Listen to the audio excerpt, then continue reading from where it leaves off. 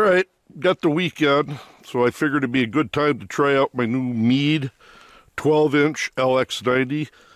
Got this off High Point Scientific when they went to California and bought up all the bankruptcy items from Meade and Orion. Said this is a 12-inch, and what we're going to be doing, I use that to shut the viewfinder off, or the screen off, so you go through the viewfinder. What we'll be doing is running Sony A7s 2 in 4K live video mode. Very curious as to how this is gonna look. I have a 12-inch Dobsonian, much faster scope, and I'm hoping this is a lot sharper. But we got the Parade of Planets going on tonight. And what I'm going to do is attempt to get a few of them. I'm probably not going to have all of them in view. Oh, and the moon. And there's Venus. So we're going to get rolling right away. This is the super heavy duty field tripod, by the way. But pretty nice scope. Actually, real nice. Broke the bank buying the darn thing. So I want to get going. The moon's out. All right, we're hitting the moon first. This is actually pretty close to Venus. Just a sliver of it's pretty neat. I might run my ISO up and down, shutter speed. I want to see if I can't catch a satellite or something by it.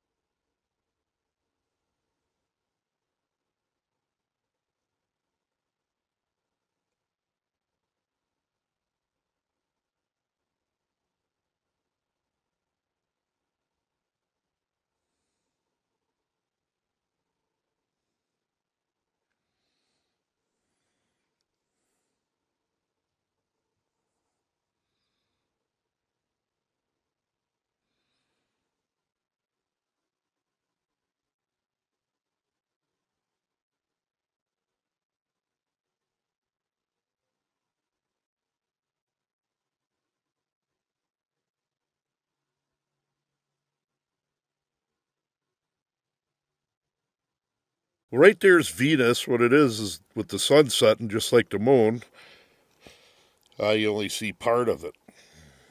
Pretty neat. I'll digitally zoom in. I'm hoping I'm focused.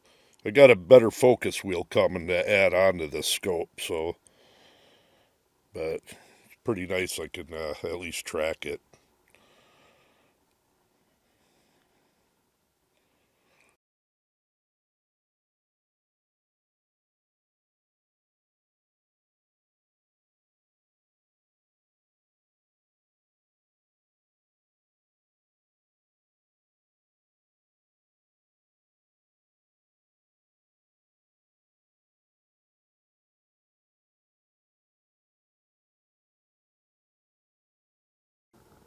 Okay, right there's Jupiter, and we're going to let that sit a little bit.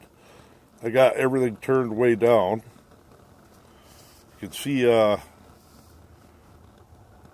3, maybe 4 moons with it. I'm actually going to time-lapse this for a little bit, do a test, because eventually I'm going to try to do a real long time-lapse on Jupiter. I want to make sure it's centered.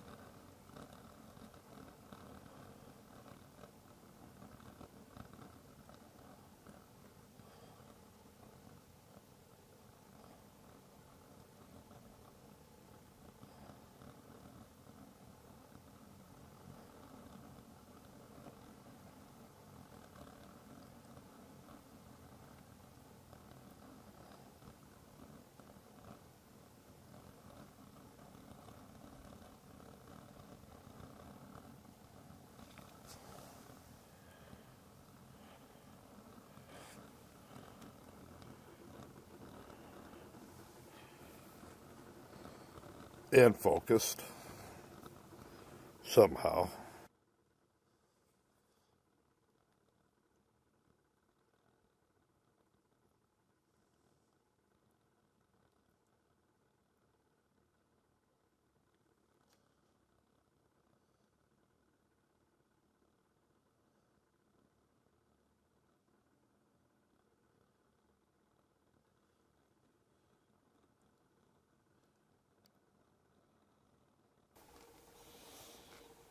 All right, right here is the Orion, or the Great Horsehead Nebula. And I am running 1/10 shutter speed, only 102,000 ISO on Vivid. And that is very impressive. This is beating my 12-inch Dobsonian for clarity. I'm going to slew around a little bit, just to show you that I am not looking at a picture here.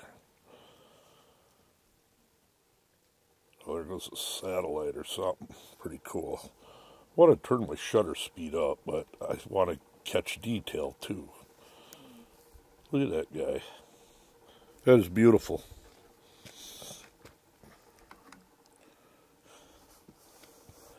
I don't know where I'm going to place this in the video, but I had it on picture mode, not straight movie mode when I was looking at things.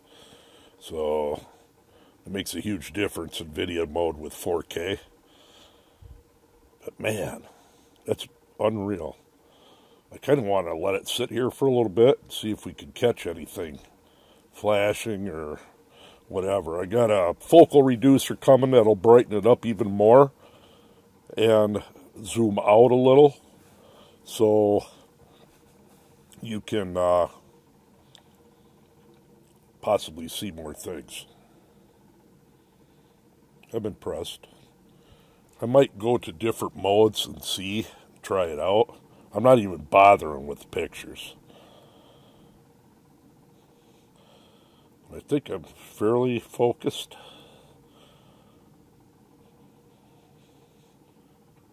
It's pretty cool.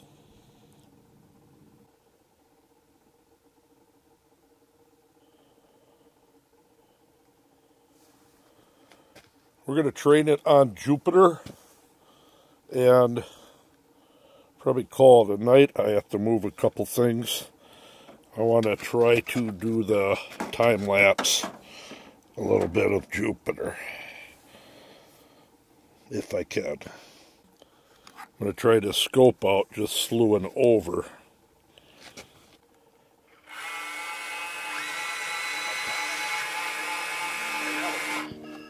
Location. Fifth planet from the sun. Size. Larger than 1,300 Earth. Average temperature. Pretty close. Minus 110 degrees Celsius. Moon. 63 discovered so far. Nickname. The King of Planets. Distinguished by its giant red spot, thought to be comprised of a raging storm of hydrogen and ammonia, Jupiter is the largest planet in our solar system, with a mass 2.5 times greater than that of all the other planets combined. Impressed by its colossal size, ancient Roman astronomers named the colorful behemoth after their primary god, Jupiter, or Jove. Later philosophers attributed human happiness to the planet's power, giving rise to the term jovial. In a far-reaching journey around our sun, over 60 moons come along for the ride, including the Galileo-discovered moons of Callisto, Ganymede, Io, and Europa. But Jupiter is never in a hurry. Before it can complete just one revolution around the sun, we Earthlings have completed nearly 12. That's pretty neat. We'll skip that.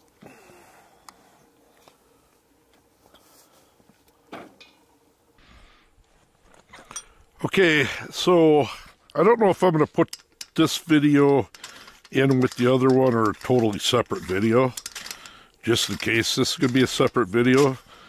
This is my LX90 12-inch Meade. And if it is a going in with the other video. It does. But I'm hooking my Sony, if I can get it here, A7S2 up, and we're going to film the sun. I spent some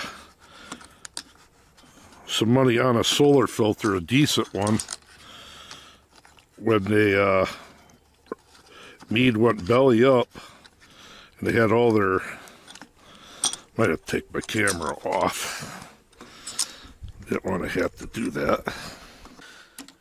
When Meade went belly up, they sold everything, and High Point Scientific came and got it. I bought this glass